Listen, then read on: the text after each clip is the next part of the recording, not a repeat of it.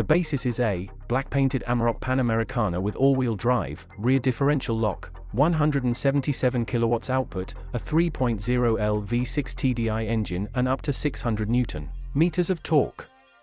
Among other things, the off-roader comes with an equipped Alu-Cab hardtop, a rooftop tent and a 270-degree awning. Modifications to the suspension, BFGoodrich AT tyres with delta wheel rims, and styling are also included in the conversion.